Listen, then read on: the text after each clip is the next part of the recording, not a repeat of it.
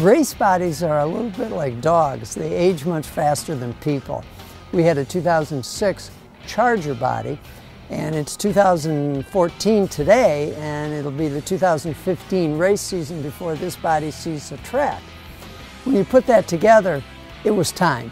One of the things we're really proud of is the fact that it is clearly identifiable as a Dodge Charger. On the styling side, we work closely with the product design office, and we established that it would have on the side profile the feature that PDO likes to see in the Charger. With that move of the windshield, it has enabled our drivers, they can see the starting line tree all the way from the top, and then going down the track they can see much further out ahead of them in a sight line, so they really like that aspect.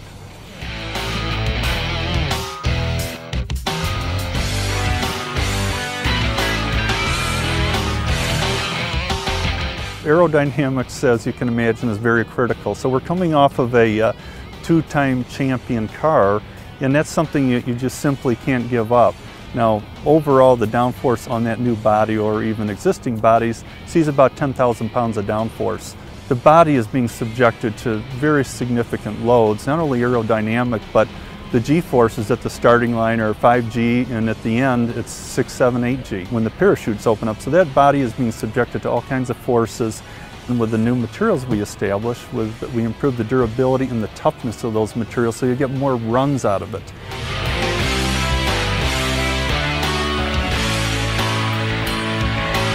We consult with the teams, we consult with experts, but the bottom line is when it comes to the design of the body, it's done in-house. When it comes to validating the design, it's done in our own wind tunnel. So the technologies, the processes, the human resources, whether it's a production body or a race body, share similar assets.